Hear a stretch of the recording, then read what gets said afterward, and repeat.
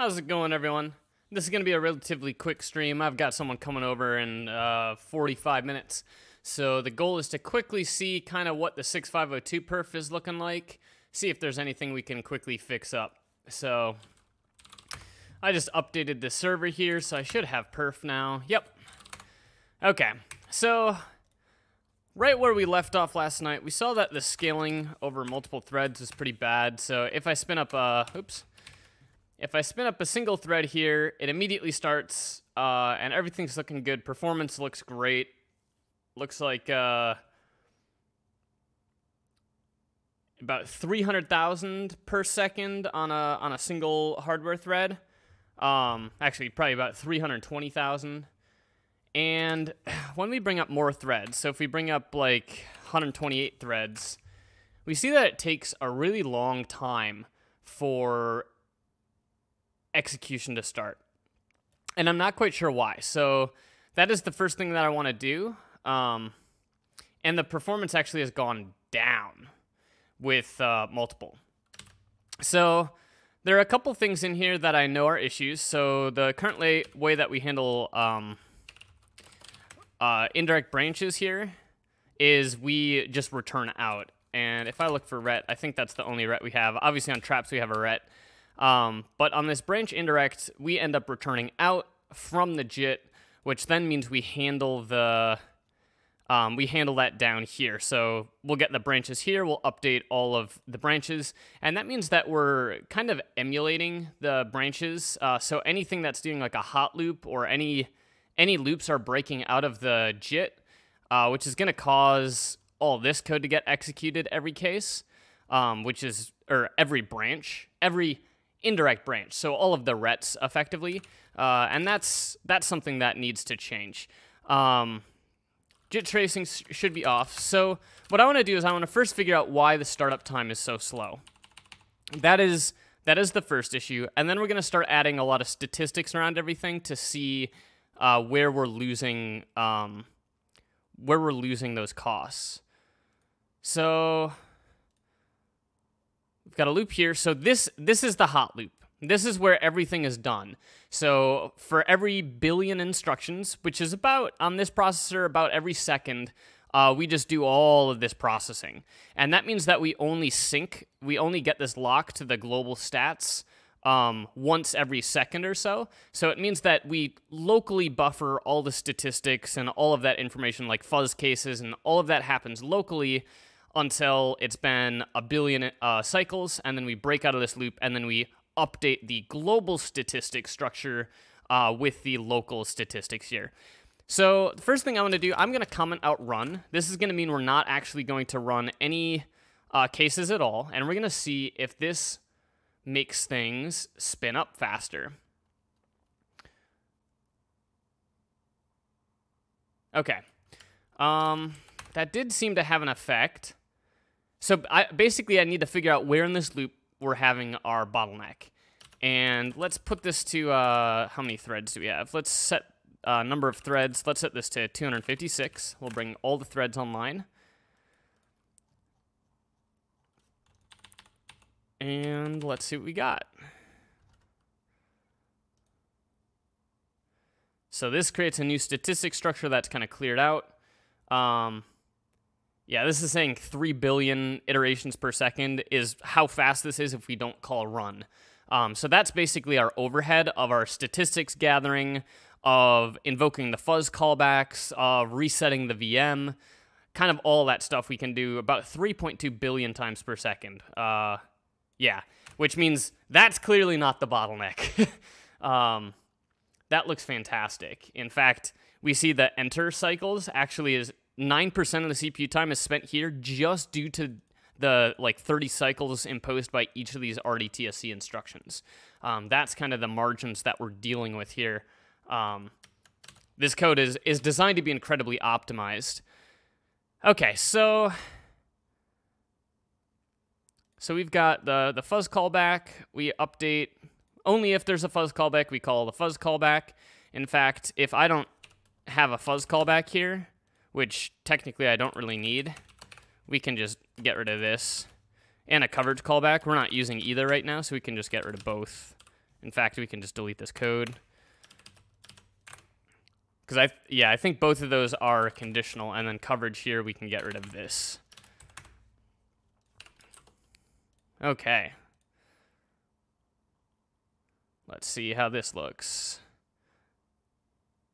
Now it seems like it's taking a while to spin up. So, I'm going to look for .spawn invocation.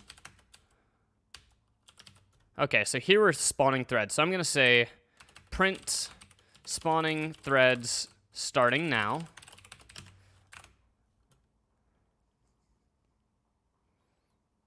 And this will hopefully give us a good idea of when everything is coming online right away. Okay, so that was almost instant. And then there's a pretty significant delay here. And I would consider that to be an unacceptable delay. So then let's see, print spawning thread this. Their ID. And now I'm going to look for basically the shape of this. I want to see if it's like a logarithmic thing. And then I'm also going to put a print here. Print all threads spawned. Okay. Processor. Fork from that. See how it gets slower towards the end? That's never a good sign.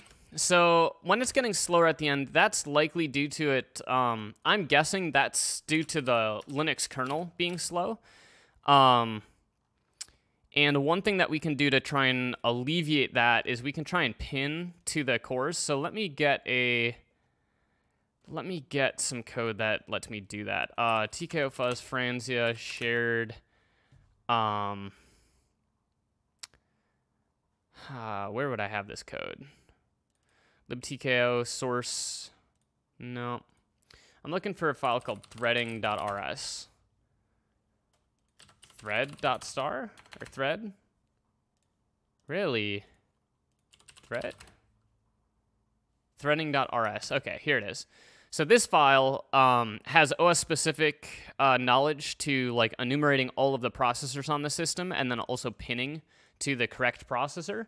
So we're going to grab this code and just whack it into... we're going to want to put this file in... We're in soft serve.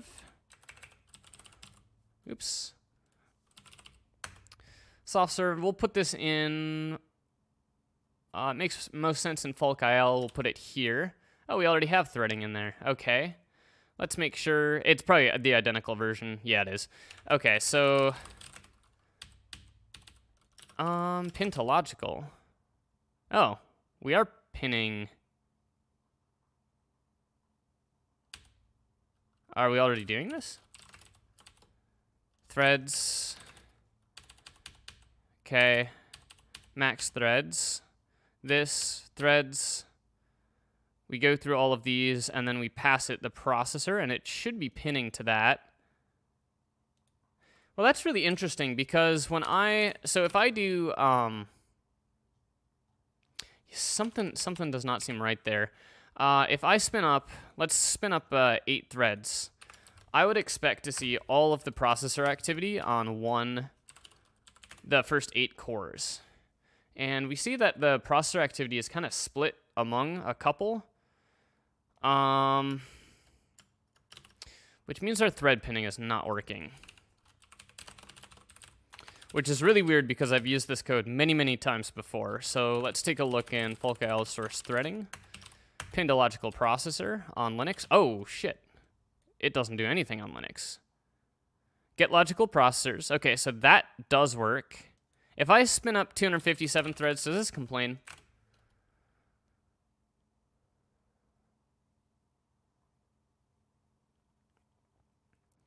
So what I'm afraid of is that Linux is moving those around. So it only spun up 256 threads. So let me actually see if the other threading file has it implemented. Source threading. I don't think it does. Get logical, pin to logical. Okay, we don't have that. To do that, I think it's oh, what is it?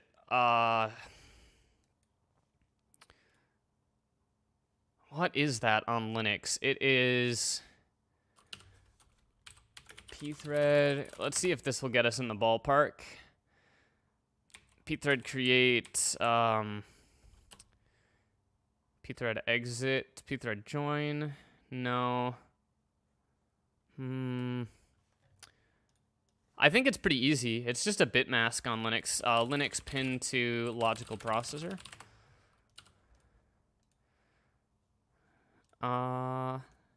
That one might get us ballpark. Task set.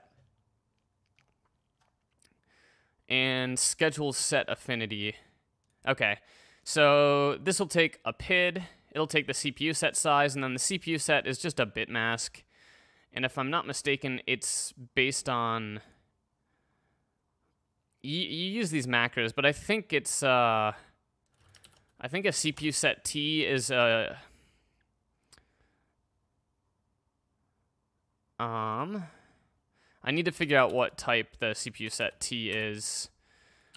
We can go into user include C tags r dot C tags r user include. This might take a second.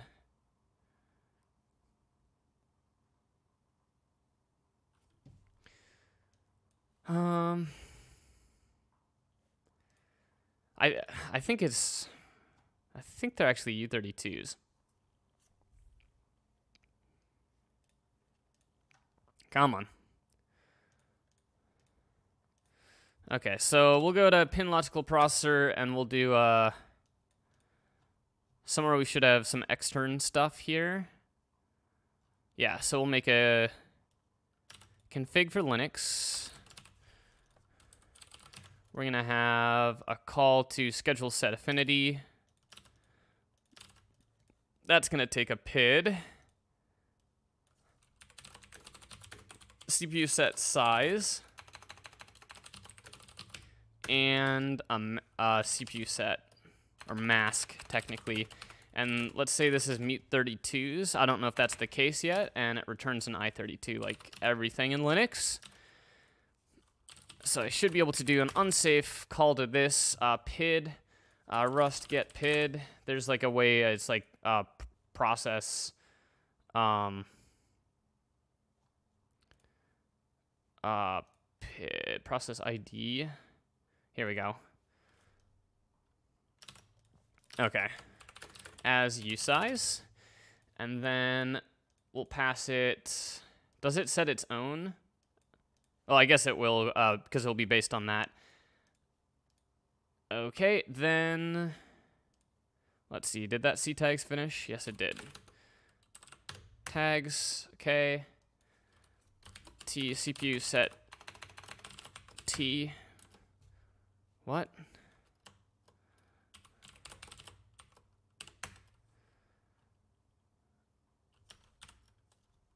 It is a CPU mask. CPU set size divided by n CPU bits times size of CPU mask. And this is CPU mask type, looks like ulongs. Okay, we can deal with that. And then this is 1024 bits. 1024 divided by 64, 16. So let bit mask is equal to OU size 16.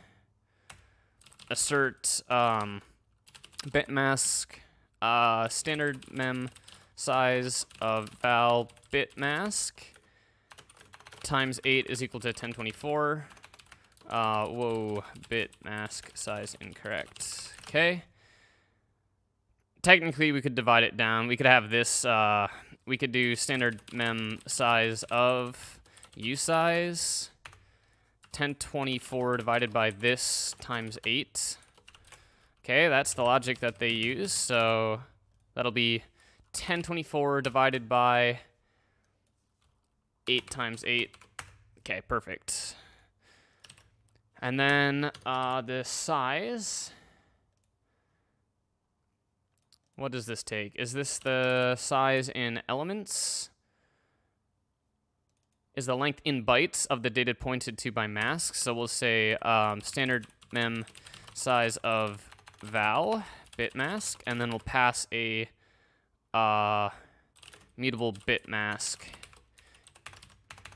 And then we're going to assert that this is equal to 0. Failed to pin to core. Make this mutable. Okay, that, and then we'll want to set the specific bit. So bit byte index, or this is going to be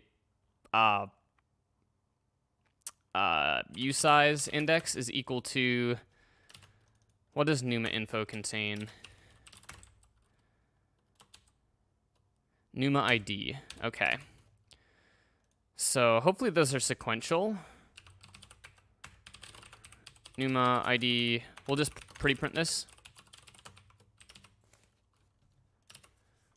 Okay, looks good.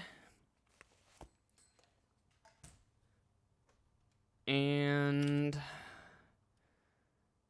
expected U32, yeah, we're saying usize for this instead. Here we go. Okay, expected a usize. We'll just slice this up. Okay, fine. We'll just do this as mute pointer. Okay, so this should fail because the bit mask is all zeroed out. But I just want to see what this NUMA ID is. I want to see if it looks relatively sequential. Hey, metaconstruct, how are you doing today? Failed to pin to core. NUMA ID 0. Oh, we don't fill in the NUMA IDs. We're just gonna take in a core ID. This is just gonna be a usize. Then we're gonna get the usize index is equal to the core ID divided by standard mem size of usize. So the core ID divided by that times 8, and then we'll get the bit index, which is going to be the core ID mod this. So core ID divided by this, that will give us the usize that corresponds to it. So that will be divided by 64, and then this will be mod 64, and then what we should be able to do is bit mask usize index or equals 1 shift left of bit index. So this should be set the affinity. Okay, that should look good. And then down here on pin to logical, this will take a thread ID, and that's just a sequential identifier. So that should hopefully get us what we want. Oops.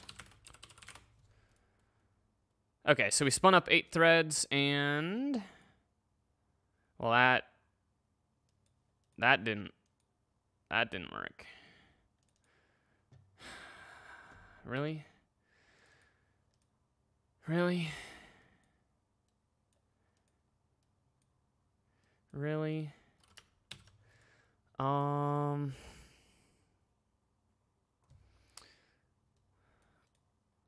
mean, that worked.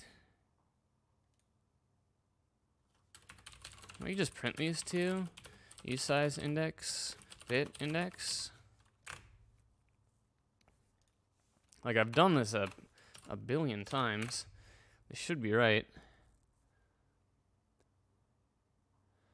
What overhead do you eliminate by pinning to a core? That's basically the OS, like Linux will move things around to like the most free core, and it'll try to dodge ones that are on like hyperthreads. So it'll try and put them on physical processors. And when you move a thread, it's pretty expensive because you have to potentially interrupt the thread and make sure like you can, or on the next context switch, you're going to move it over to a different processor. That processor is not going to have anything in cache, which means basically every access that thread makes temporarily for the first like little bit of time is all going to miss cache. and then it's going to go to memory, which means you're going to have all these things fighting over memory. So it doesn't look like things are getting moved around. Oh, I was supposed to look at the prints. 0, okay. Usize index or equals 1 shift bit index. Yeah, that should work. Maybe the set affinity stuff. There are technically macros you're supposed to use to like set these things up to actually like to set the correct bits, which are just a bunch of C macros. But since I'm in Rust, I don't have access to those macros. Let me actually see. It seems like I'm only using these 3 hardware threads right now. But yeah, the goal is to effectively just dodge. The goal is to dodge having things scheduled to cores that have nothing in cache, which is going to cause a run on RAM. So let's see if this uses all cores.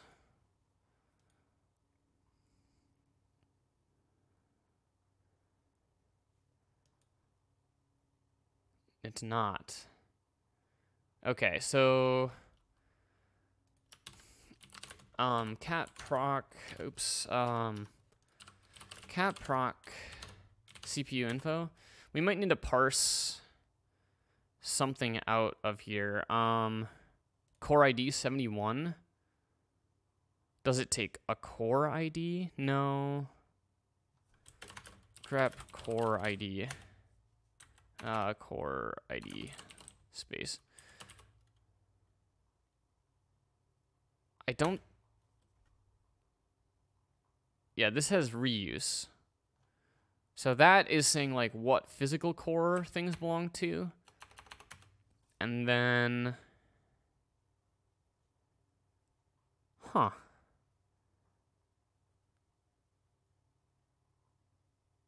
I don't think it would use the APIC ID. That would make no sense. CPU set. Macro. Let me just take a look. I can look in tags.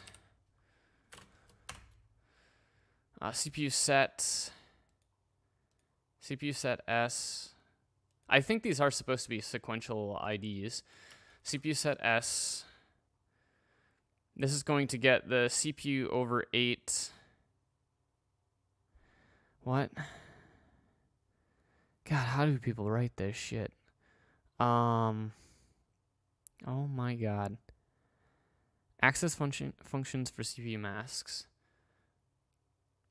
Maybe they do them 8 bits at a time instead of the 64 bits, although that should have the same effect because we're just setting 1 bit in these arrays.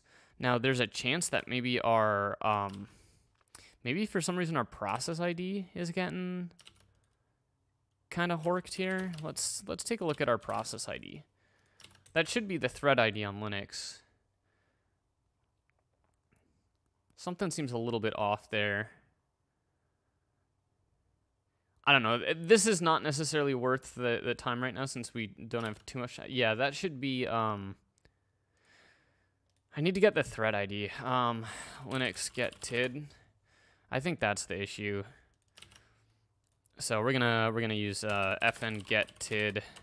This returns a usize, takes no argument, and we're just gonna do get tid instead.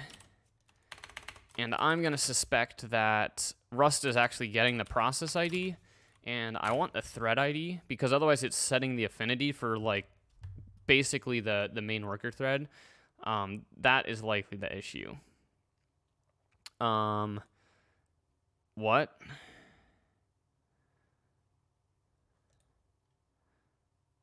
What? I mean, we can... Really? Really? Is that not in libc? That's there's no glib... Okay. Okay.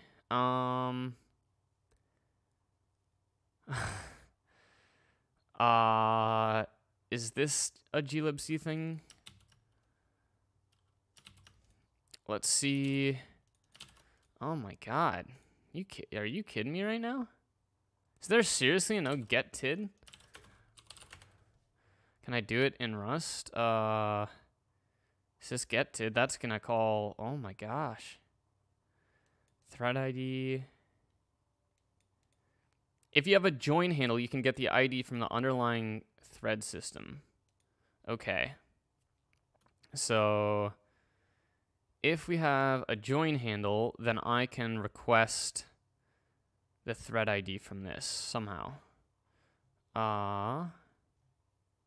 Join handle dot thread extracts a handle to the thread. Okay, we're gonna have to go that route. So we're gonna say thread ID and then the core ID. And wow, that's kind of gross. We can make it work. We can make it work. So instead of pinning to a logical processor, this is now going to be, we're going to specifically call it out for Linux. And then when we spawn a thread, we're going to temporarily get access to this. We're going to say let's thir is equal to this. Spawn the thread. We're going to eventually push that, and we'll say print spawned thread with... Yep. With tid this, and then we'll do ID, and that's a thread ID. What is a thread ID? What is a thread ID?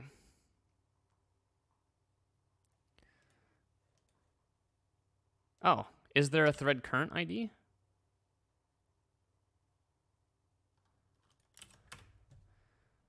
Okay, there might be a way of getting it in the current thread. I don't know why the other thing seemed to not mention that.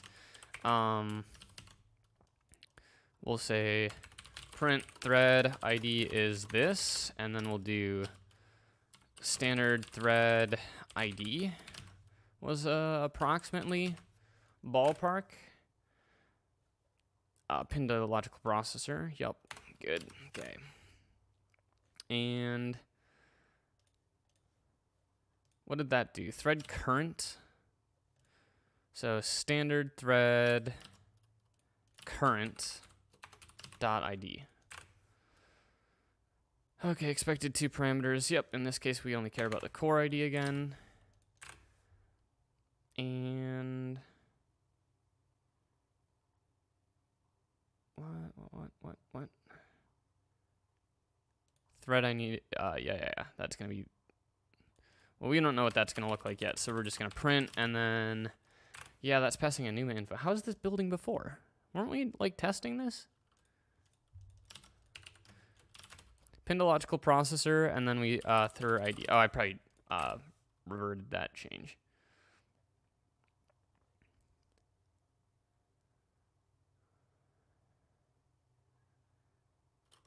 Okay, yeah, that's not the thread ID. Great. Okay. Get tid. Jesus Christ, how hard is it going to be to get my thread ID? I don't think syscall exists. Let me see. ID, usize. I'm just gonna see if this can be invoked. Let's see if this links. I don't know if syscall is implemented in headers like all the other stuff. Okay. Okay, so we can look at Linux 64-bit syscall list. And we can look for a get tid. 186. So we'll do a get tid. Let tid is equal to this. Print actual thread ID is tid. You gotta jump through some serious hoops to get a fucking thread ID. Oh my god. Okay, yeah, those look like actual thread IDs. Jesus Christ.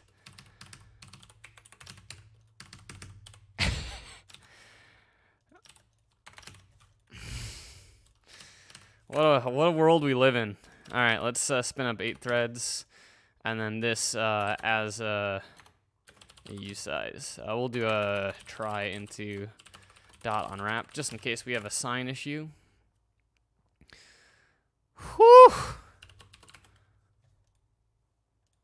Okay, fine. We'll do it as usize, and we'll assert TID is greater than 0.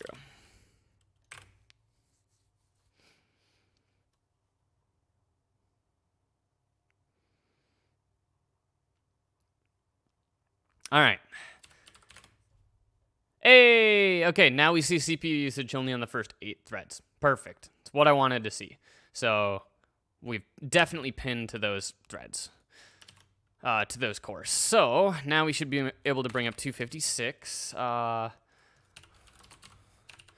And, jeez, that was a surprising amount of work. Okay. So now these will be pinning to a core. I don't know if this will have a huge effect. It will have a non-zero effect, but it might not really be human noticeable. It might be just tiny. Spawning threads. 3, 4, 5. Okay, all threads spawned. So let's see what happens if I have... so these fuzz threads, what are they doing? If I were to have them just spin, if I had them just busy loop, do they come online fast? This is going to tell me, is it allocations that they're creating that's slowing them down? 1, 2, 3, 4, 5. Okay, so what that is telling me is that we're literally just bottlenecking on Linux. There's nothing we can do. There's literally nothing we can do. Linux is just taking 5 seconds to spawn these threads. So that is not in our control. That is likely probably due to some of the new like Spectre and Meltdown mitigations, because they're probably having to create a different like page table for a lot of these things. They actually probably shouldn't for each thread, but this looks nice. Pinning 2 cores does make it a little bit more consistent. Like we can see everything's just pegged 100%, which is exactly what you want to see.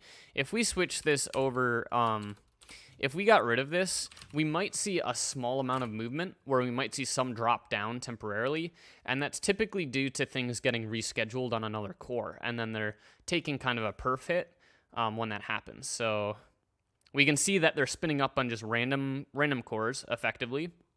Not random at all, but so here we see that some are like really low, like some are still really low even though they're being used. Okay, and then like this one dipped down. They do seem to converge to looking good. Eventually they won't be moved around. Like the kernel will just stop moving them around. But pinning to cores is just a good idea if you know like how many cores you're going to pin to. Now, it can get dangerous because you get in situations where these maybe are in order based on like random ordering, and you end up pinning things to like hyperthreads. But we can see that they do converge to 100% a lot faster in this case, where in the other one we saw like a couple were lower, because we're telling the processor that it doesn't have an option, or we're telling the OS it doesn't have an option where to put these threads. So we kind of take that decision away from it, so it's not trying to get fancy and move things around between threads. I don't think that will have a perf impact. So right now it's 4.5 billion cases per second, but we're not doing anything. So that spin up time, I guess we're just going to have to eat, which sucks. I really hate a 5-second spin up time because it's not my fault. I wouldn't have that problem in my own kernel. It makes me sad. This is why I hate working on Linux or any OS. Okay, so now let's take a look at what happens when we bring them up and have them actually go off to do fuzzing. We should see hopefully similar progression. It might take a little longer for them to spin up because now they're actually going to page things in. They're actually doing some memory operations. They're going to perform some allocations.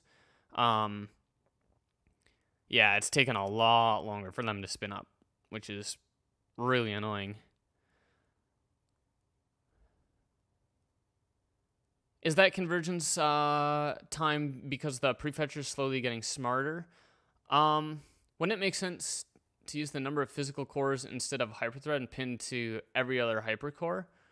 No, you definitely want hyperthreading. Hyperthreading is a huge perf benefit. I don't know who started the rumor of like hyperthreading is bad for perf, but in any realistic case, it's always better. It's always like a 10 to 30% performance improvement.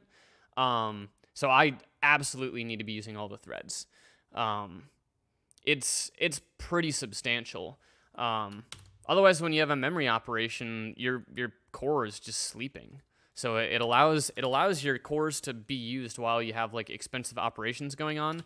The only situation, and like if you Google like, oh, hyperthreading slowing down your stuff, you'll find like academic papers doing benchmarks that are only doing raw CPU operations. Then of course in that situation, hyperthreading is just overhead. But if you're doing any real computations where you actually touch memory, it's always better to have hyperthreading. So, and I've tested it on this core. It's actually about a 2x speed up on this processor. This processor specifically, so this is a very unique processor. This is not a normal processor. This processor has 4-way hyperthreading, so it has 4 threads per physical core.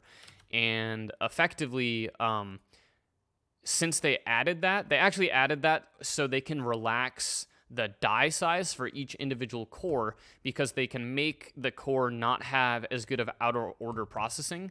So it doesn't move instructions around as well as a traditional processor does, and it's actually a big performance hit. It's a huge perf hit. But then they added this like many-way hyperthreading to kind of get over that. So yes, while it's going to stall when one thread is trying to like perform some operations because they're not getting reordered to be faster, it kind of gets around that by just throwing this hyperthreading at it. It's actually really cool. It's pretty fascinating. Okay, so in this case, let's take a look at... it might be an issue due to the fact that we're having all of these crash due to an exception. So I have like a really interesting memory model in my... oh, and there's another question.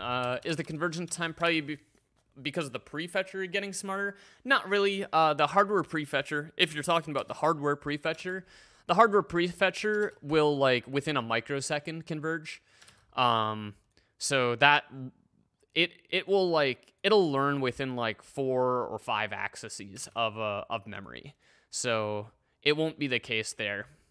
You would never notice that really as a human unless you obviously made a very specific case to amplify the effects of that. Okay, so we have some scaling issue here. And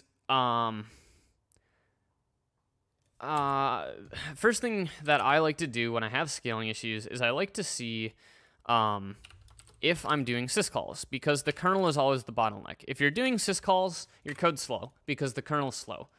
Syscall transitions are extremely slow. Linux kernel is really slow. It's just, if you're doing syscalls, stop optimizing your code because you clearly don't care about the perf of it. So in this case, we see that we're just seeing a sleep and a write. Fantastic. This is exactly how I designed my code. We're not hitting the kernel at all while running. This looks great. We're hitting our sleep for a print, and then we're writing to the screen for our print. Everything is done in the process. We don't have anything going to the kernel. So let's see if that scales up to 256.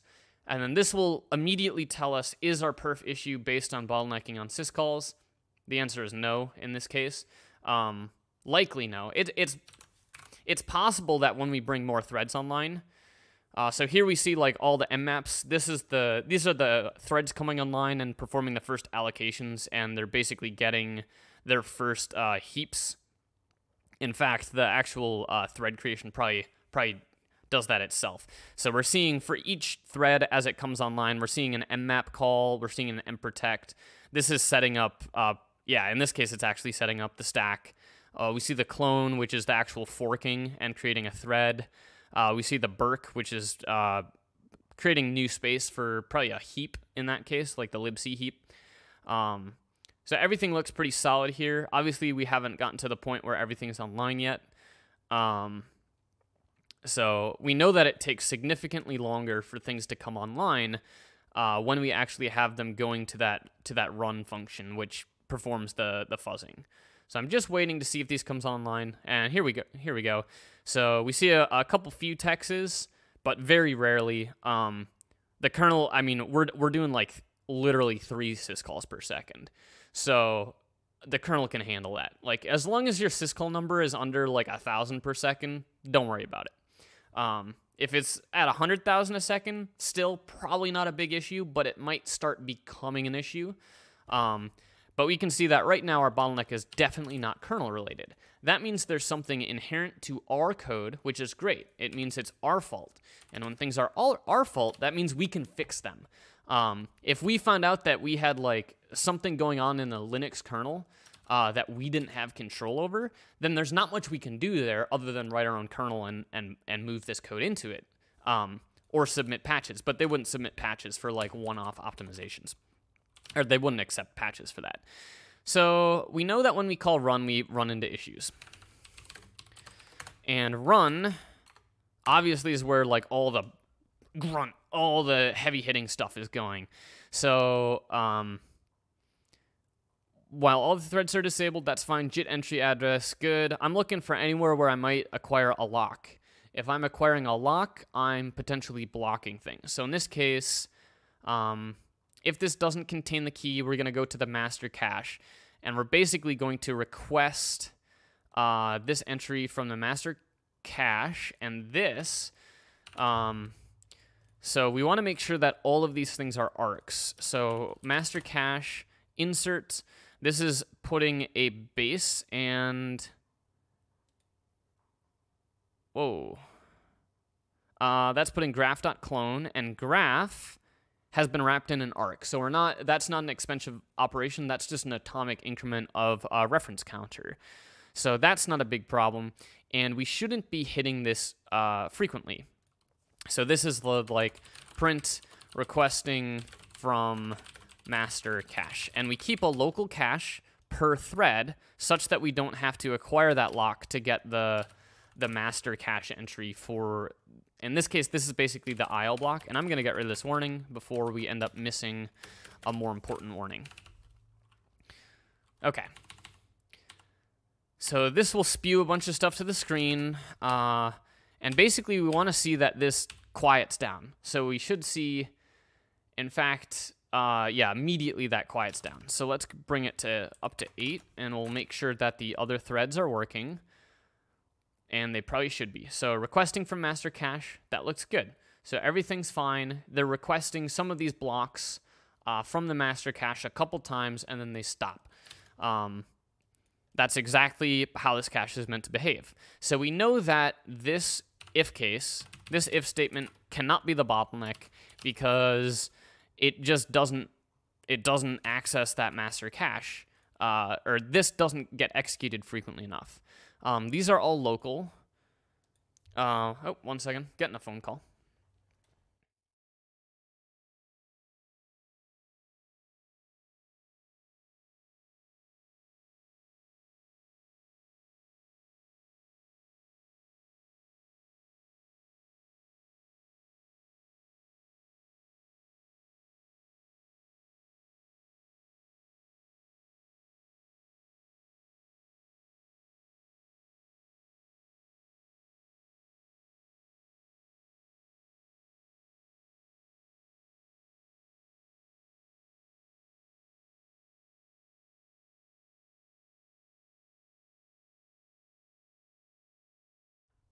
All right, so my friend is almost here. I'm gonna see if he has something to do for a little bit so we can continue on this. But I'm gonna have to go answer the door in like 10 seconds here. Okay, so this is... Okay, so we know that the bottleneck is not in this. Oh, there it is. I'll be right back.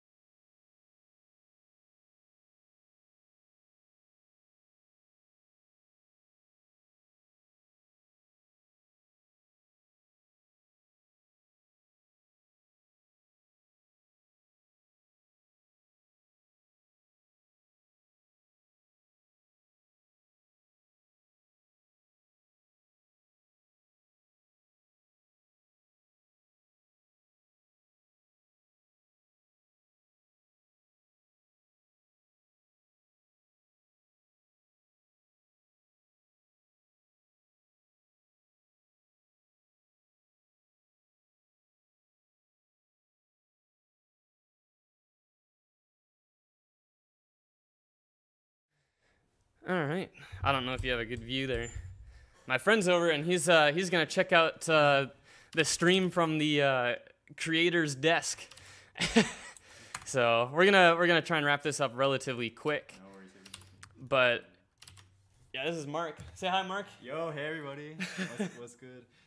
Can I take a picture of you? Yeah, absolutely. I posted on Twitter. In real life, exclusive view. Yeah, so we're trying to figure out why this isn't scaling effectively. So I'm like spinning up more and more threads, and we're running into an issue where with like one thread, it comes online like right away, it starts fuzzing, everything's good, and when I run this, we'll see that it's getting like 250,000 or 300,000 is what it converges to, fuzz cases per second. But then when I switch to like 64 threads, it takes much longer to start up, which is fine. We've determined that that's kind of out of our control because Linux is doing stupid stuff. But the perf actually drops. So that means we're probably hitting like a lock or something. So we're going through, we know that it's in this run routine. I think we know that, right? Let's see if we have linear scaling. So when we comment out this run, which is like all the work, so the only things we're doing is like resetting memory here. So with a single thread, and these numbers are just going to be bonkers because it's not doing anything. But basically, I want to like see what this converges to. I'm going to grab this number. This is like how I typically optimize.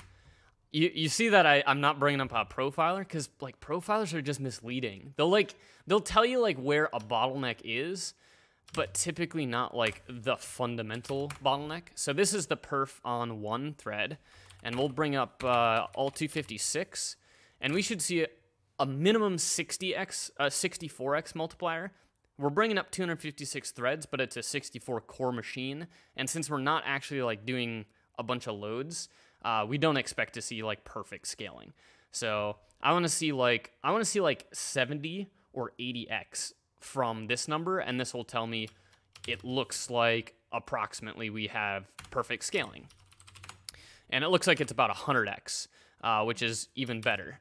So if I switch to this, divide it down, we'll see that we're at, 94x, and it's a 64 core machine. And that, for Dominic, there you go.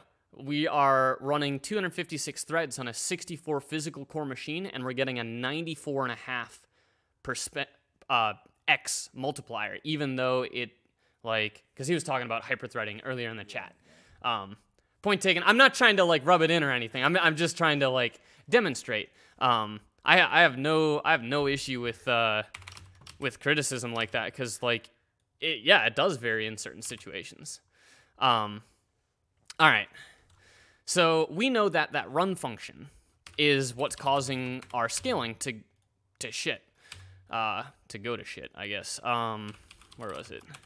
So when we know that the scaling is basically perfect. Seeing that 100x is really good. That's a solid verification that scaling of everything except for that run function is basically linear with cores. So that means we have some other issue. So when we went into the run function, so basically how this works, I probably should explain what this function does. So at the start of the function, we're going to check if all of the lanes are enabled or disabled. Since this is the vectorized emulation stuff, we have the like 8 different VMs running per thread. And this is saying while at least one VM still has something to execute, then we're going to see if the JIT entry address is none, which is basically saying, do we already know where we want to jump to in the JIT? If we don't, then we're going to get the PC value. We're going to find like the most frequent PC out of the set, because keep in mind this is like a vector. This has 8 components. Then we're going to find the most frequent one. So we want to pick the most common path, so we run the most amount of VMs. Right now we don't have divergence, so it's always all of them are online. So we're going to mask this here. So we're going to compute which one should be running. Basically, any VM that wants to execute target path. So whoever wants to go down this most frequent path is online, and then we disable ones that are like faulted out. We make sure this assertion is just for me, just in case somehow this mask results in no VMs existing, which should never happen because we like should break out of the loop in that case. If the online raw is not equal to FF, so this is just a temporary thing. This is because I don't handle divergence yet. This is just saying if there is divergence, just break out. So when I want to go handle divergence, there's going to be a lot of code and tests and stuff. So we're just ignoring that for now. Then this is what we were looking at just a few minutes ago. This IL cache, we're going to say, does the target path, does the PC we're going to execute exist in the local IL cache? And if it doesn't exist in the local IL cache, that's like the lifted version of that instruction, then we're going to go to the master cache, which is shared between all the threads. And we have to get a lock there, and that's why I have a local cache to kind of prevent going and grabbing this lock, because this lock will not scale with the number of threads we want. Then I will try and get an entry from the master cache. If I do already have a master cache entry for that target path, I clone it, and then at the end, I'll put it in the local cache. So I'll make a copy of the master cache's version of it and put it in my own. Otherwise, if it's not in the master cache, then we know that we need to lift that. So this is all the lifting code. It's going to go and like invoke the target VM and say, hey, can you lift this PC for me? It's going to return a graph back. I'm going to optimize it. I'm going to make sure the graph is good. I'm going to JIT out the correct block for that graph, and then I'm going to add it to the master cache. Finally, I'm going to JIT it out, and that's it. So at the end, everything is fine and dandy. So what I did here is I said print not in local cache. So this will tell us basically how frequently things go in this if statement, this entire if statement. And it's not very often, because this local cache just ends up copying everything, which means this lock is not the bottleneck. We can see that it prints a couple times and then stops, even with 8 threads. So we don't care about this if statement at all, because this can't affect our perf directly.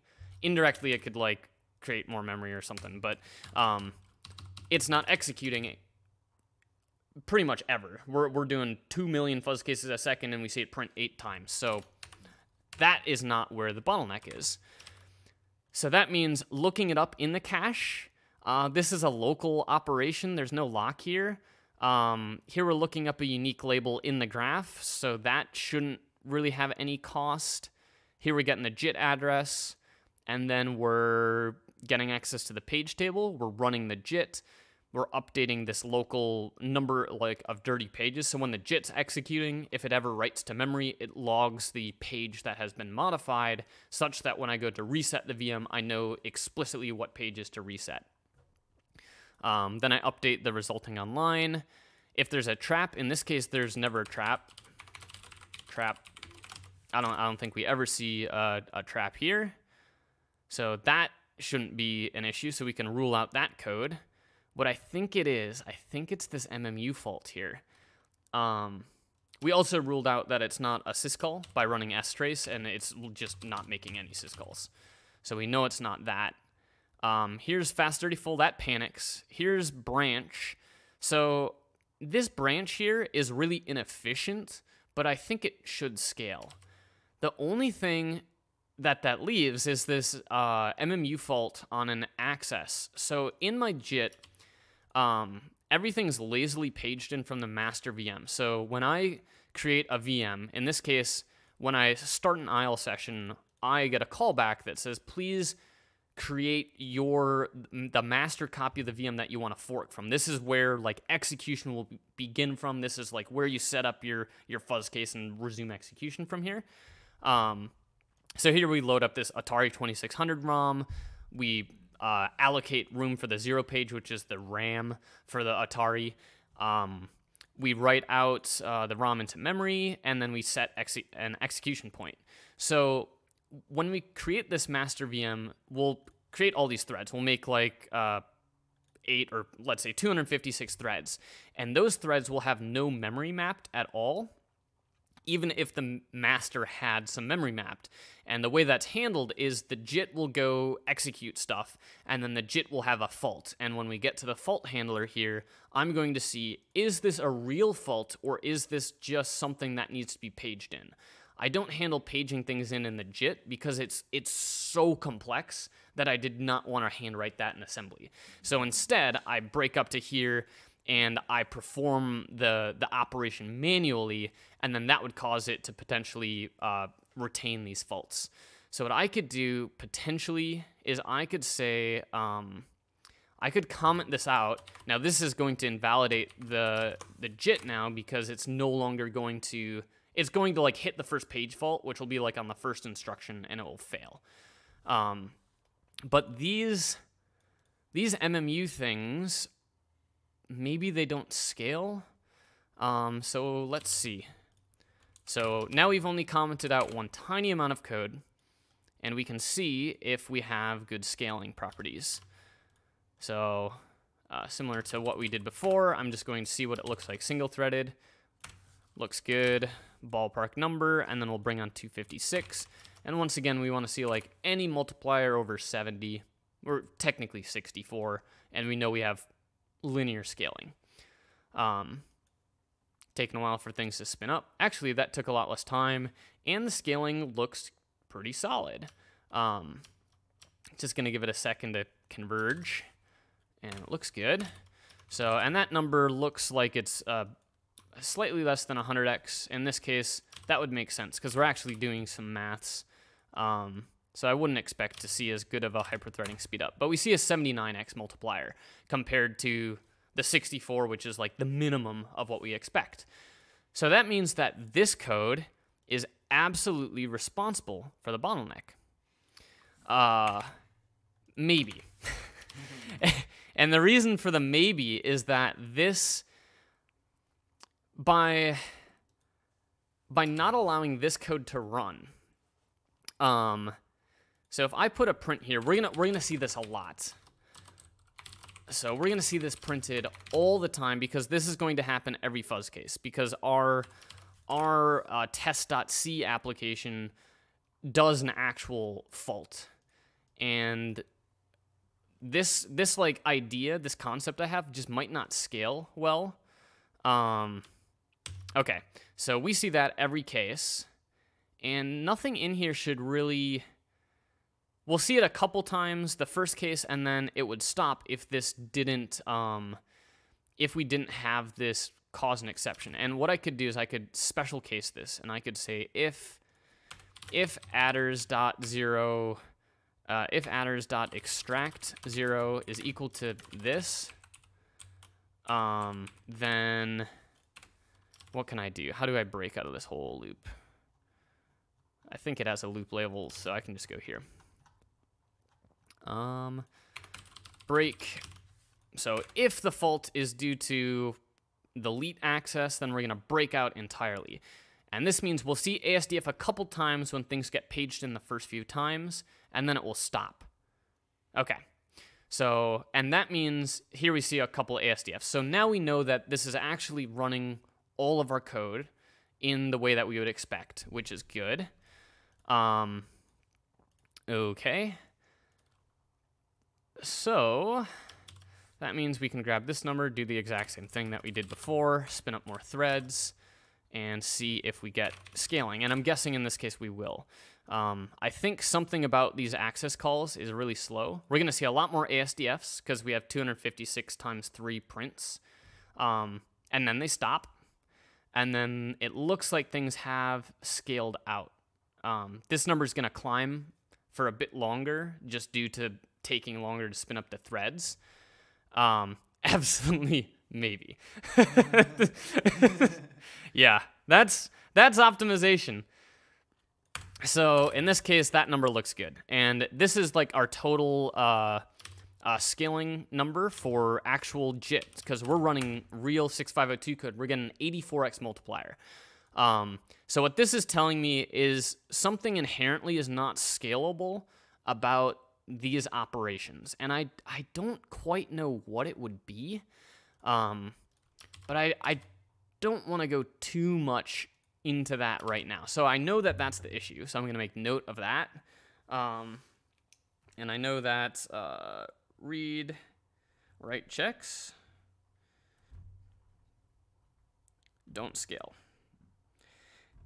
And they're not hitting syscalls, and I don't think they should have access to any globals. I guess maybe they're checking in with the master. Oh, those are going to check in with master every time because they're going to see if they can fault in. Okay.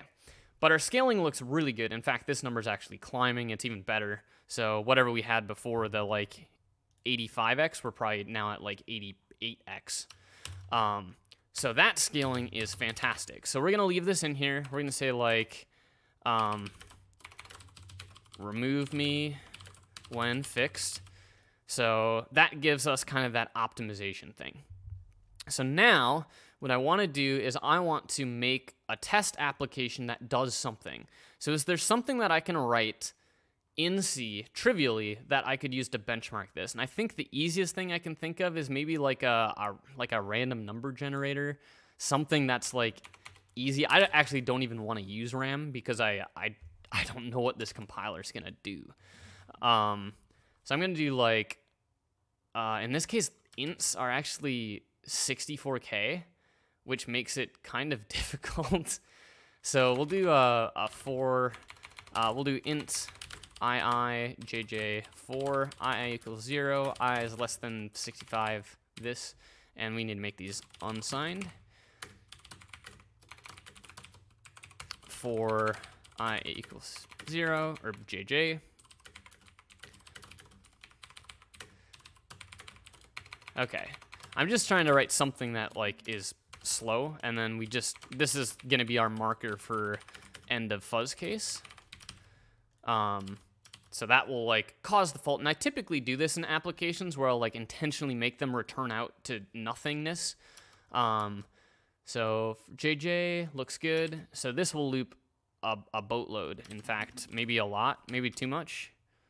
Is this too much? 65. 4.2 billion. We can drop that down. Let's put it at like 250 million. Okay, and divided by 60,000. So we'll have an outside loop of this and then an inside loop of, let's say, 4,200. So now this should be 60,000 times 4,200, and yeah, about 252,000. Okay, just making a comment of that math, and then I just need to do something in here. So let's take like a character x equals 0. I don't know, maybe just increment it infinitely. We'll see what the code looks like when we build this. So we'll whack this into IDA and see.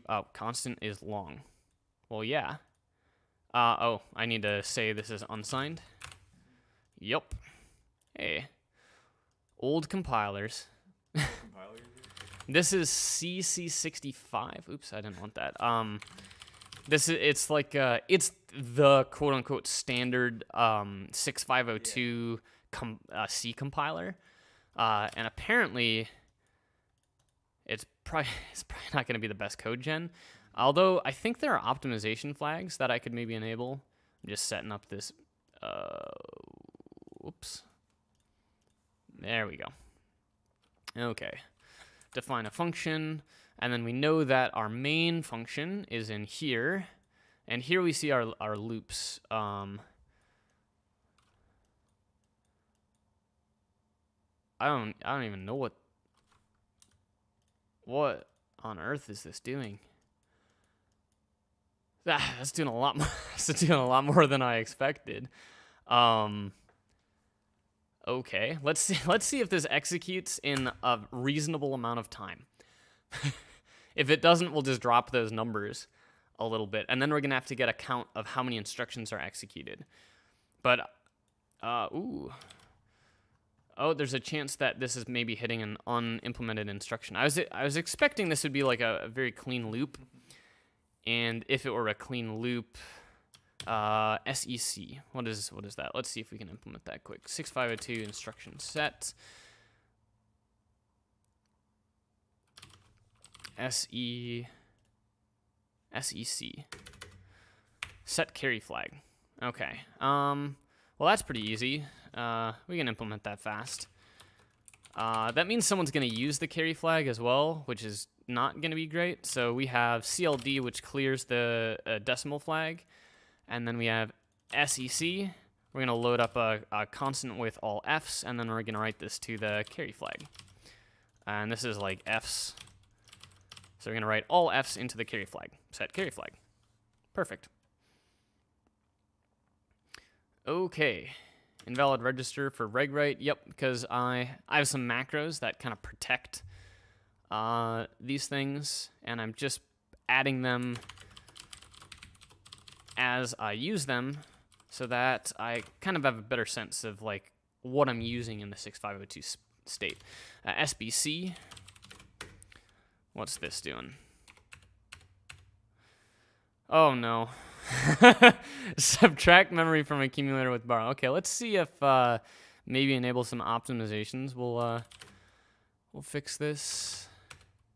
Let's see, CL65. Surely there's like a optimize flag. Optimize code on a register keyword. Ooh, cool. Okay, dash O. Oh, we are. Uh-oh. Uh-oh. Maybe it's optimizing too hard. Maybe we don't want it to optimize. Okay. I'm actually curious what the quote-unquote unoptimized version of this is. There's a chance that the optimized version is actually more complex because it's getting a little bit more creative. 6502 set, yeah, this. Okay. Oh, still looks really complex. Like, what is it doing? Is all of this really needed for a couple for loops? For 2 for loops? Just adding it in the middle, right? Or in the body. Yeah. Like, I'm just incrementing a value in a loop. I just want to see like what this code gen looks like. Yeah, if I just do 1 loop, and you know what, I'll even cap it to 50, so it doesn't even exceed, and we'll make it a character. Like, we can't get much simpler than that. There's nothing is exceeding a signed boundary. This is going to wrap, but that's fine because it's unsigned, so that is defined behavior. Oops, and make clean all.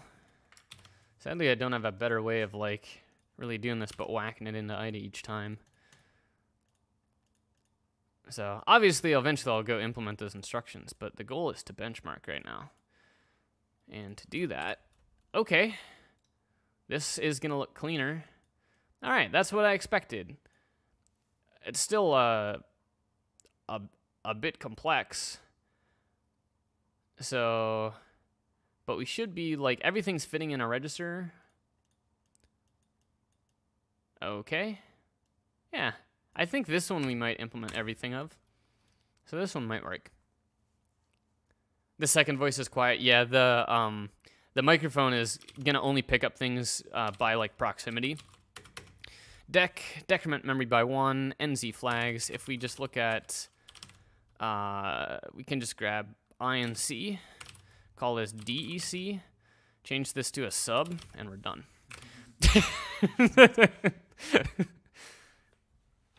Okay, compare. Ooh. Is that just a fancy subtract? What is this? A minus M. Compare memory with accumulator. Okay. Compare memory with accumulator. A minus M. I don't know what this, like, flag out here is. Oh, I think these all are shifted. So we need the N flag, the Z flag, and the carry flag. Carry flag computation is going to be a pain. Where's it doing a compare? Here? Oh, it's doing a compare with 50. You know, this is probably a really, really, really literal compiler.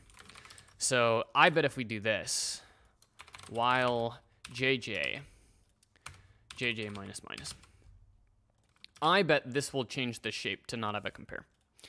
Because I don't want to implement the carry flag, because if I implement that in a rush, I'm probably going to do it wrong, and that's going to be a big issue. Because carry flags can be kind of tough.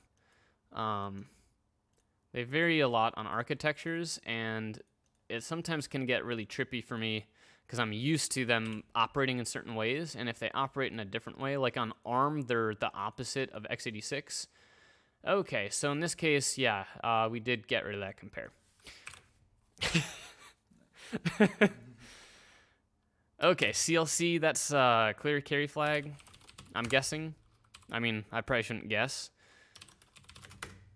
Yeah, clear carry flag. So CLD, we'll just take this. This is now CLC, and this is now writing a 0 to the carry flag. Done. Come on. ADC ADC, add with carry. Really? Why is it doing an add with carry? Is it due to the... You know, I can maybe get rid of this add. That might do the trick. I just need something that will execute a loop. SBC, is that subtract with borrow? God, come on. Bitwise, not something easy like bitwise. I just want a loop. Like, that's all I have here is a loop. Like, what is this? What does the compiler generate for this? Maybe it's... I don't want to do that. That's risky. We're just decrementing a known value 50. You know, we'll use the register keyword too. We'll really give it the FU. Apparently this uses the register keyword, or there's actually another optimization pass that mentioned that it would. Come on. This. I just want to know what the perf is. Okay. Hey, that looks better. So this is... That's performing the faulting access, and then... What is that? What is it doing at the end? Oh, is that like cleaning up the stack or memory? Maybe that's what it's doing. SBC.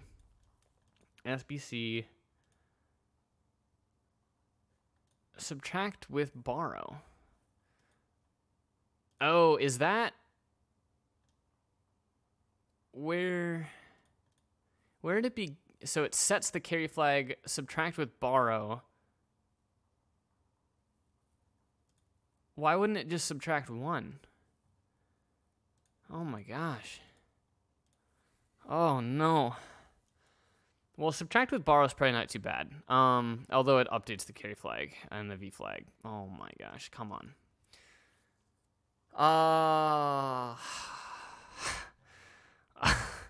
Do I just write a loop in assembly? Maybe. Like I would think that this I would think that this would like load a 50 deck jump and then like a B&E. that would be what I would guess. I don't know, maybe it's doing enough without all of this. I don't know how many instructions this is running. We just need to rebuild this. Let's see how many instructions this runs. So, to get that, I need to enable the counters here. At the top of this, I need to set this to true, and then up here in the JIT, I need to set inst start. I need to set this to true. So that's going to keep track of how many instructions executed, which is going to be constant, and then I'll just make note of it, and then I'll turn off the overhead of those things. Because logging the instructions that have executed is actually going to be a lot of the cost. And here we'll just print, print Or we'll panic. Instructions executed. And actually, we will print it. Oh, is that going to exit every time we do the branch and we don't have the optimized branching?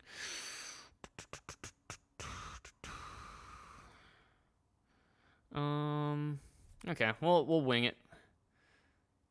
Yeah, this won't give us a total count of instructions executed. Oh, that's why I wanted a loop, so I could just know. Trace buff dot one. Okay, we'll see.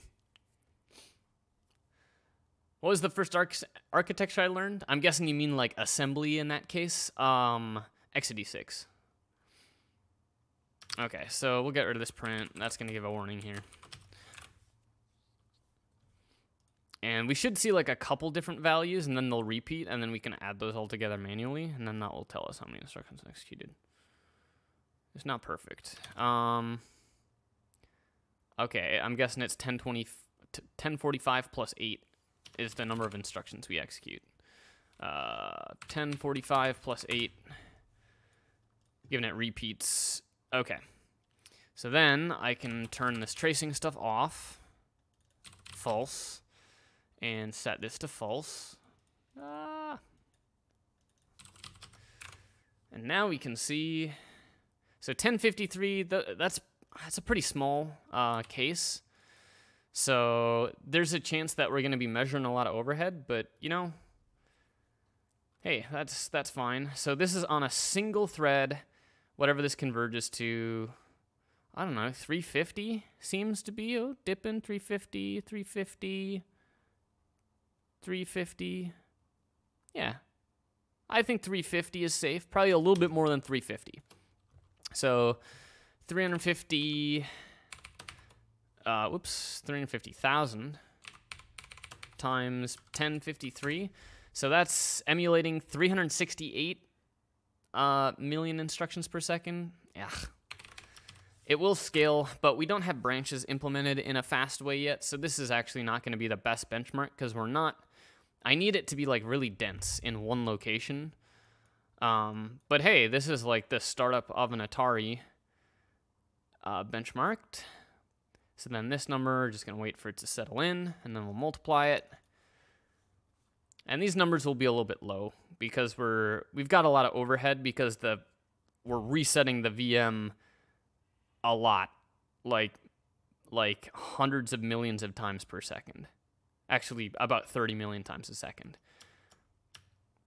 But hey, we'll take this number, we'll multiply it by our 1053, and we're emulating 32,650,2 instructions per second, which is pretty good. I'm guessing if I added a hot loop in there where it actually like decremented in a loop and we weren't measuring the overhead of resetting the VM 30 million times per second. God, I really want to know that. Let me, I'm going to write something quick and then it'll be the end of the stream. I need to know because this is not,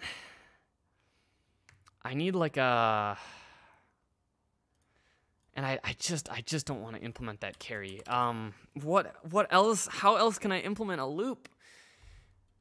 Maybe if I did something really gross where I did like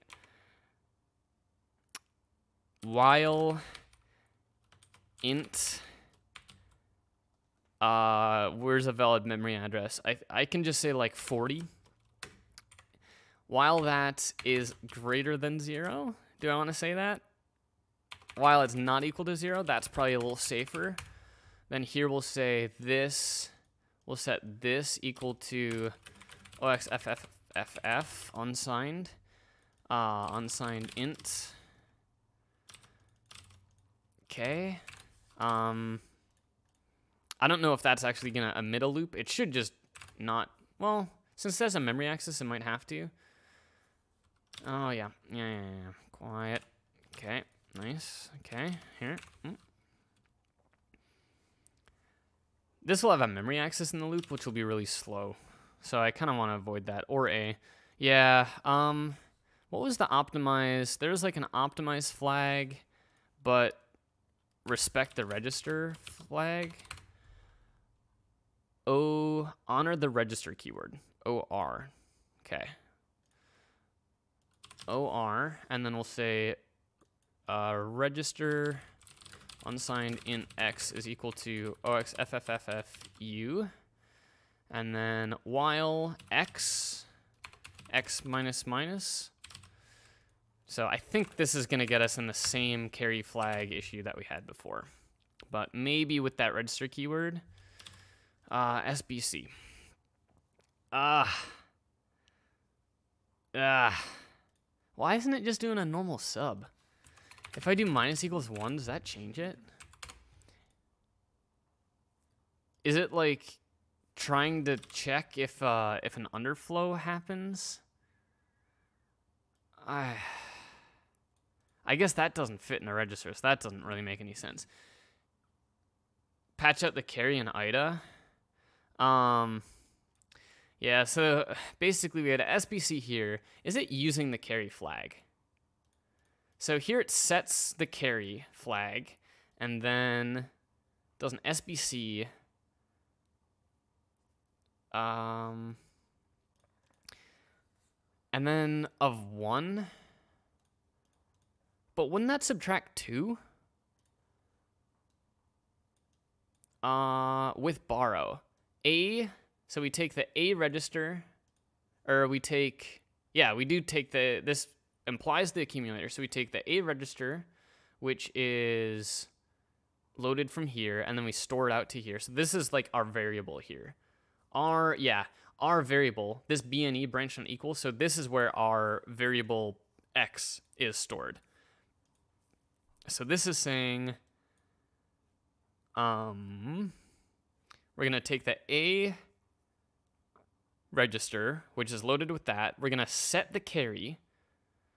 Then we're going to perform the subtract with borrow, which is going to A minus M minus C. Isn't that going to subtract 2? Because it's going to take the A register, it's going to subtract the it's going to subtract the address. In this case, it's an immediate 1. And then it's going to subtract the carry flag.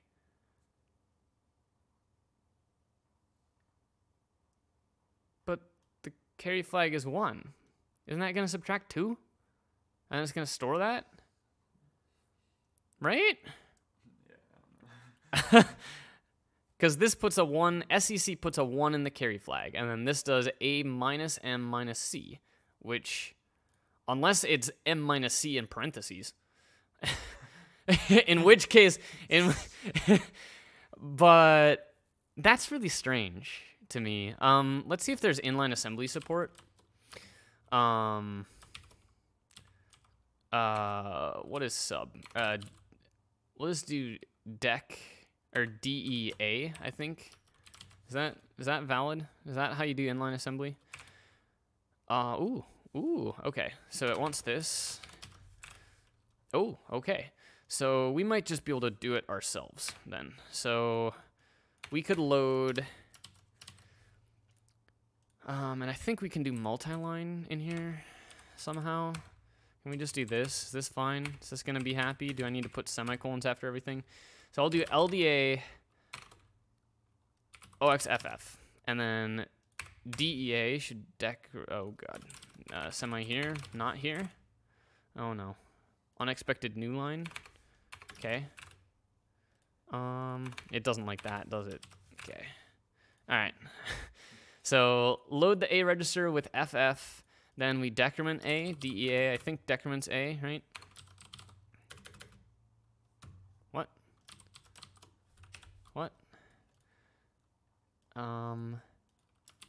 Dec, where is it? DEX. Oh, we can decrement X or something in the 0 page or, okay. So dex, so there's DEX and DEY. So we can load X with FF. I don't know if we can load, why does it allow DEA? Oh, is that like one of the undefined, or one of the like undefined opcodes that actually has a behavior and this compiler's maybe aware of it? Then we can do a LDY.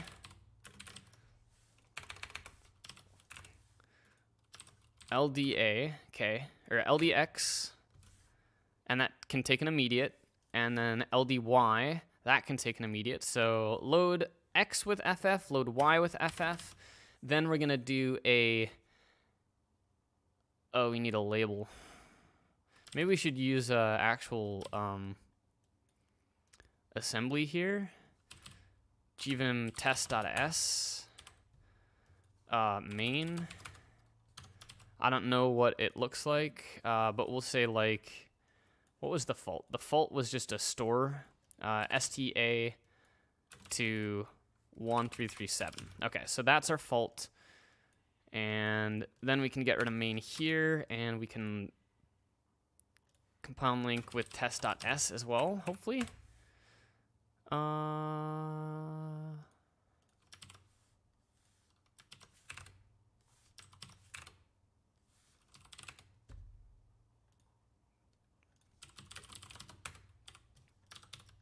I don't know where that file went, but it's somewhere on the machine. Okay. What? Oh, that's the same file name, so it actually replaces it for the output. We're gonna say like test main. There you go. Sometimes it's the little things in life that get you. Okay, startup doesn't exist. Vectors doesn't exist. Okay, they're warnings. Those are warnings, right? And then, do I need to say like this is global? No, it doesn't like that. Okay, we'll just call it main, and let's see. Let's see if this actually calls our main function here. So maybe this is why people say to write an assembly when you're doing 6502 and not to use compilers, because it seems to be a pain in the ass. Okay, P. Oh, well, there's our application. Oh, it didn't even use the startup stuff. Okay, we probably don't even need that. Okay, so now we're just writing 6502. Okay, so let's do a LDA. Was that what it was? LDA? Yeah. LDX, OXFF, LDY, OXFF. Then we're gonna do Y loop, and then we're gonna have an X loop. And inside here, we're gonna do dex. That's the thing, right? Dex and DEY. Okay, so dex, that's going to update the 0 flag. So if the result of the operation is 0, so we're going to say if the, is it BNE? Yeah. So if the result is non-zero, then we go to the X loop. And here we're going to do this. Okay, load X there, load Y that. So, load Y, FF. Then we're going to load X, FF. Then we're going to decrement X. If it's non-zero, then we go to X. So we loop until it becomes 0, which will be after 255 iterations. I think, yeah. Off by 1 errors are tough. Branch not equal Y loop. So we're going to decrement X that many times. FF. Inclusive 255, inclusive down to 1 to 0 transition. It might be 255 iterations. I'm not sure. Why I'm so bad at off by ones? Like, it's when I start thinking about off by ones in my head, then it like prevents me from like actually thinking about it correctly. So dex here, we're gonna loop here until X becomes 0. Once X becomes 0, then we'll continue. We'll decrement Y, and then we'll loop back to the Y loop, which will load X, which will loop again, and then this will decrement, and once Y has decremented all the way down to 0, then we'll perform our store unexpected garbage characters. Is it the labels 2? Maybe it should be that. Trailing garbage characters. Well, that's rude. Okay, let's find an example of 6502 Atari 2600 CC65. init GitHub.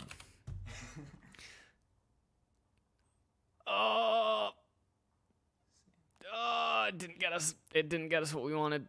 Atari. It's the samples directory. Yeah, there's like a specific file that I've like already looked at that I'm like quote unquote comfortable with. Son of a bitch, really? Was it like init? We'll just find any CRT0 here. This is fine. Okay, what does a label look like? I just need a branch. This. Oh. Okay. I can comply. Is that your final complaint? Oh, I bet that is like a global and these are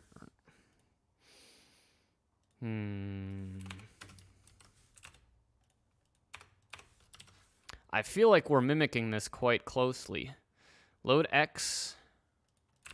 It doesn't like 1 and 2. Is it the FF?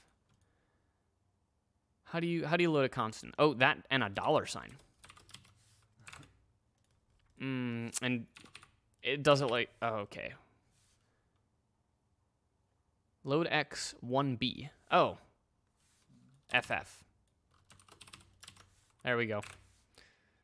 Perfect. Looks good. And we can probably go back to the original formatting. Yeah. Okay, let's make sure it built in the way that we expected. And 6502. Good. Getting fast at that. All right, load Y, load X, decrement X. Let's make sure the graph looks good. Yeah, decrement X, branch, if not equal to 0, back up to the start of this until that falls through, and then we decrement Y, and then we go here until that's 0, and then at the very end we store a leap, which will cause a fault. So now these fuzz cases will do more. DEY, not implemented. Well, that's an easy one. Dex. Where's Dex? Here's Dex. Take Dex, copy, paste, DEY. Rename these to Y. As long as the registers are fine, it's good. So take the Y register, subtract 1, store it into Y, update negative and 0 flags. Inv. Oh, we need to somehow have this terminate. How do I... Maybe if I just infinite loop here. How do you branch? Is it jump? Or just B. I don't think it's B in this. Okay, I think it is jump. They like... Okay. So now... Okay, our fuzz cases per second is a lot lower, which is good. That's what we want. Hopefully we're only on one thread. It's like, that's really bad. We're going to turn on this tracing temporarily, like we did before, just so we can get that counter. And it's going to be like very close to 65,535. Where's the other one here? This, true. Okay. Okay.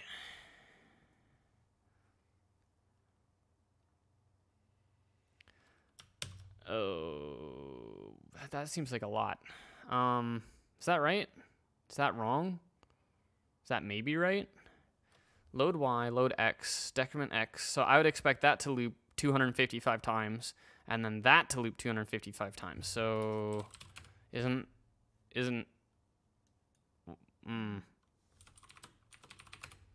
Y? What would cause that? Dex, DEY, branch to Y loop. I mean, I'm not complaining, because it's just more instructions, but that seems... We could take a look at the trace.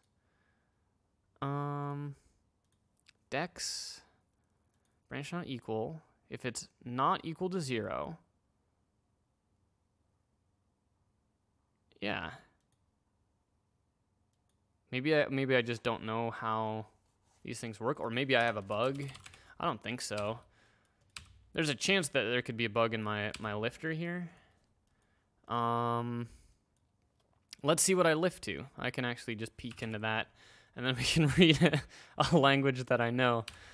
Dump dot in IL session here. We'll just uncomment this. Oops.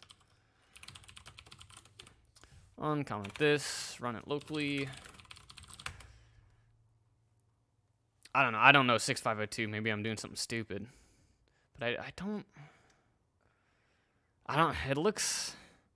Load X, load Y, looks pretty straightforward to me. And now we'll just pop this open in here. We'll want the SVG from wherever we are. Soft serve, oops. Soft serve, 6502 test, and graph. Okay. So this is saying we're going to load...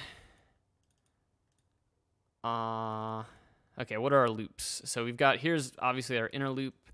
We're doing some zero extension. That's FO4. And if we turn on labels, FO4, so here's our DEX. We take target 1, we then we zero extend it, and then we subtract 1 from it. LR21 minus 1.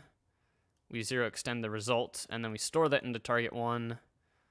And then we compute flags. Here we're going to say if this is equal to ILR7, which is probably 0. So if it's equal to that, then we set this into ILR32. And then our branch is going to say if ILR32 is equal to 0, then we go to block 3. So if the 0 flag is 0, then we go to block 5. Otherwise, we go to block 3. So that looks correct. And then this side, this part of the loop, this one is assigning the FF constant to target 1. And it's updating these to constants. So the 0 flag and these flags get updated. And then in our final loop, we should just do the exact same thing. Get target 2, subtract 1 from it, 0 extend it, write it back out. And the 0 extension is actually going to kill our perf because we're going to do like a lot of stuff we don't need to do. And then it's going to loop back up. Well, I don't really know why it's doing that many instructions, but we're just going to take it and figure it out. It could be a bug in our stuff, but right now we're not looking for bugs. We're looking for perf. So we're going to do a quick change at the top. Set this to false in our JIT. We're going to turn this off. And now this will tell us our single thread performance. So, and we have this like extra 0 extension and committing flags that never are necessarily getting used. So there's like a lot of ways that this is kind of a slow case. We would actually want to do like DEX a couple times. We want to unroll that loop. In fact, that's probably what I'm going to do in a second here. So it looks like this is probably about 4,700-ish, probably on the low side. And then we know it's executing this many instructions. So that's getting 614,000 per second. So this is on a number insters. And then this insters per second single core. And then let's bring up all of them. And this will be the final perf number we'll go with today. Obviously, we can add more optimization passes to propagate those flags a bit better and have things, have the registers not saved at the end of every block. It's the main reason I made a graph-based IL. And we'll just see what this kind of converges to. So we've got, okay, 740. It's still climbing. Still climbing. I don't want to interrupt it when it's making progress. It's just, since it took so long for threads to spin up, we're averaging over the entire time. It takes a while for this number to kind of grow to what it's supposed to be. It's starting to slow down. I'm guessing like 775 is probably where it will like start to stop. It's ramping. It's ramping. Oh, it dipped down for a second there. Okay, so it's probably gonna hover here. Maybe it'll climb up to 780. We're gonna take this number and we'll multiply it by the number of instructions with this 130, and we'll turn on digit grouping. Okay, we have a 101 billion emulated 6502 instructions per second. All right, and that's with a tight loop with no unrolling. Wow, that's actually really good. Okay, well, I'm happy with that number. So this is our final number of the day, 652 instructions per second. Not too bad. And that's including the overhead. Obviously, we're spending a lot more time in the VM, so that's not much of an issue anymore. But this is not even with the final optimizations. So whenever we access a target register, that's a memory access. So we have 4 memory accesses in this loop. We've got 4 in here. We've got 0 extensions, which are not necessary because writing the register, it's necessary, but reading it, it isn't. We've got flag computation for flags that aren't used. So target 11 in this case is going to be the negative flag, which is never used. So like that could get optimized out of the graph, and there's just a bunch of different things like that. Technically, the like post-dom one, we'd want to like move the updating of this to the end of the block before we like return out or do something. But these perf numbers look pretty good. I'm pretty happy with that. I don't know what the 6502 actually ran. 6502, the like original one. And keep in mind, that's not cycles, that's instructions per second. So I guess it varied. What was the original one? What was the original one? 6502. MHZ. Okay.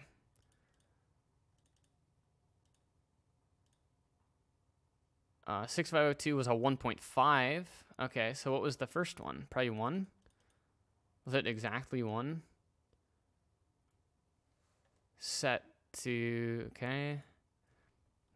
6502 clock speed.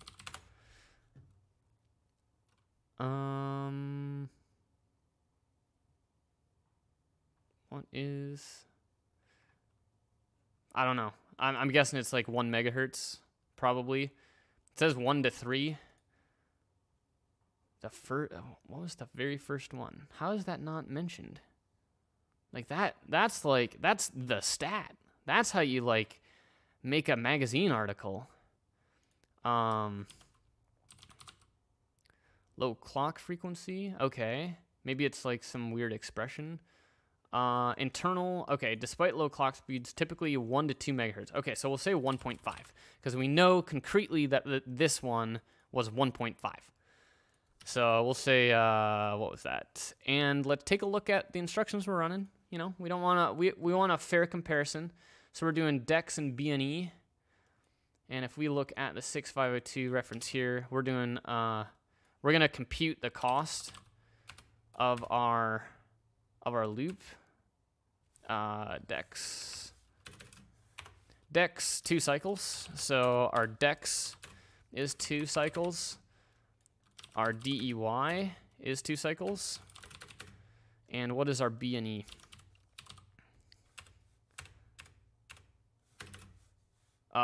Two cycles. I like that. That's easy. And then LDX from an immediate 2 cycles. And LDY will also be 2 cycles. So that means that we can just divide the processor rate, this, divided by 2, and that's going to give us the number of instructions per second that an actual 6502A processor would get for this specific loop. And now we can take our number from here, and we can divide it, and we're 135,000 times faster than a 6502. All right. And with that, that's going to be the end of the stream. Thanks, everyone, for tuning in. I hope you guys had fun. 1.19 megahertz for the 26. Oh, well, now we got to do that. I can't, or 1.19, well, I gotta eke everything out of what I have. So, what can I do? I can get this number, yep, and divide by this. Okay, so we're effectively able, we're effectively able, in this case, to emulate 170,746 Atari 2600s on one machine. And we still have room to improve. We probably could improve this by, if we unrolled these loops, because our branches are expensive, you know, do people want to know that? Do people want to see it unrolled? As long as I unroll it by a factor, I'm just going to do this. I'm going to put this to FO, and that means that I can unroll these by 16. 15P. Is that right? Yeah, that's 16. And YY 15P. Okay, so this should have 16 and 16, so we're doing a little bit of unrolling. Now we're cheesing it. So we're really cheesing these numbers now, but that's fine. That's what you do to get papers. So this is Atari number of Atari 2600s, and that is based on this many instructions per second. Okay. And then when we unroll it, it's looking good. I need to get the instruction count because it has technically changed, and I don't want to do the math because there's a chance that I do the math wrong and then not apples to apples and stuff, you know. So we'll just do this. This will bring up all the threads. This is going to get really spewy, but as long as it's in like the ballpark of that number of instructions executed, which maybe this one will be in the right number. Okay. So now we have this many instructions executed, and get rid of that, and get rid of that, and run it. So now we have that unrolling, which will make our like register allocation look a lot more like it would if we had like full graph magic, you know, stuff. So this is instructions in the unrolled case, and I don't remember what we were getting before. I don't even remember. 60,000? No. 776,000? Oh, you know what? It's actually about the same. I'm actually really surprised. You know what? We didn't build it.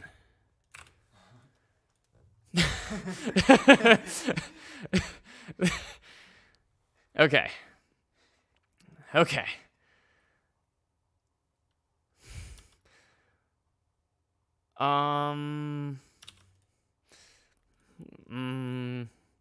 Okay, true. There's a chance that we, like, don't have the right number of subtracts and we're, like, missing the 0 and it's causing us to, like, end one of the loops earlier, so we're gonna see how many instructions we're getting here. 4097. Okay, something's wrong. So, all I really care about... Do I need to, like, add 1 to those, maybe? Where is our code? Here. So we've got 16 DEX and we have 16 DEY. That should result in F0. At the end of this, it should be B0, right? It'll subtract 16. Maybe I've got a bug in the lifter, because we were seeing like the weird loop iteration. Let's see if I just put this to 16, and I'm gonna make it not hex, like just in case. So this should, we'll see how many instructions we get. Probably should build it. 37, is that right? 32 plus 33, 34, 35, 36, 37. Okay, so that's correct. So if I put, so that 37 was fine. And then if I put this to 160, can I do that? It should now be Oh, build it. 352. So that should be, if we do the math, why is this calculator so slow? This one. Okay. So this should execute once per iteration. So we should see like 18 instructions get executed 10 times plus 1 plus plus 17 times 10 plus 1. Yeah, 352. Okay. So what's the highest 16? What's FO? FO is 240. I don't know. Build it, run it. 527. Then we'll put this as 240.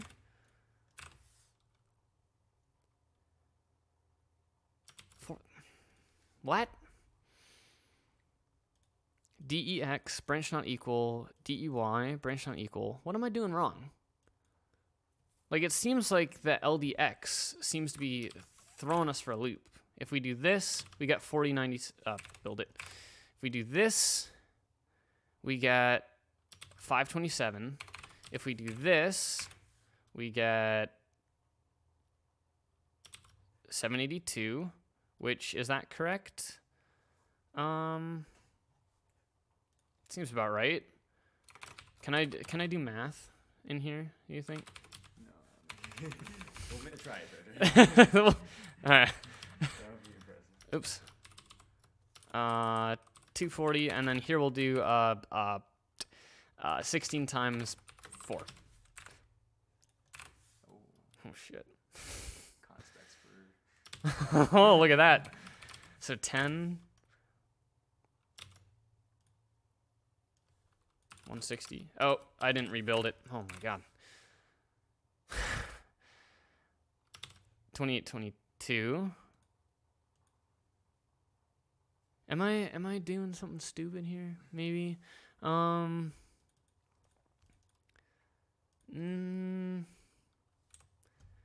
when we put this to 240.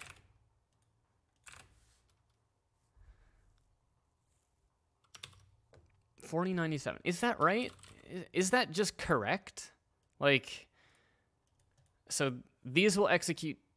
We'll see this happen 240 times. So we'll see 18 times 240 instructions execute. Yeah, that's already over the amount we want. Oh, I can do this. There we go. Now we have a hot loop on the inside and not on the outside. And build it. Jeez. Okay. Oh, basically 65,535. It's just off by a bit because these are 240. And that's the maximum that we can put them to. Technically, this one we can actually put to the full 255 because we're only decrementing one at a time. So the inside loop is kind of what we're benchmarking. So 65,792 instructions. Okay, and we've got a lot of Vim windows open. So 65,792, and that checks out. Turn off JIT tracing. Turn off this. All the threads are online. See what we can do. And we can put this on for aesthetics.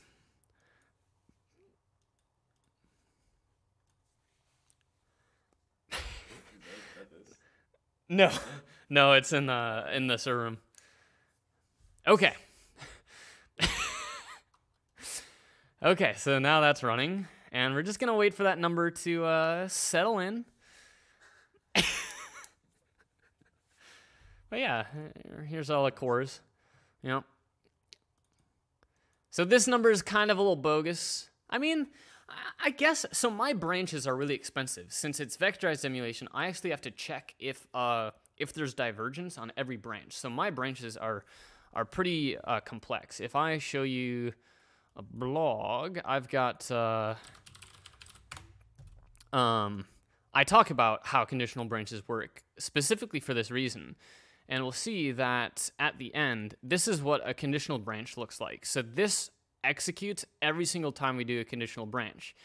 So unrolling is going to give us a pretty massive increase because we won't have this going on every single iteration of that tight loop. It's not going to decrement something by 1 and then perform these incredibly expensive operations. Okay, it looks like it's settled in at 398.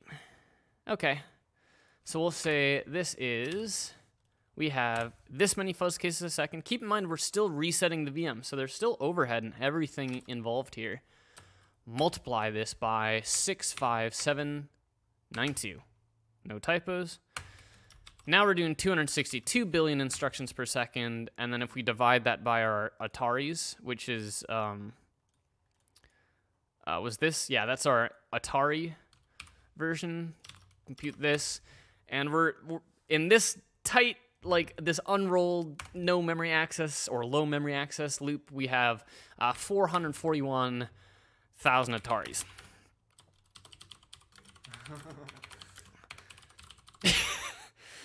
So I'm pretty happy with that.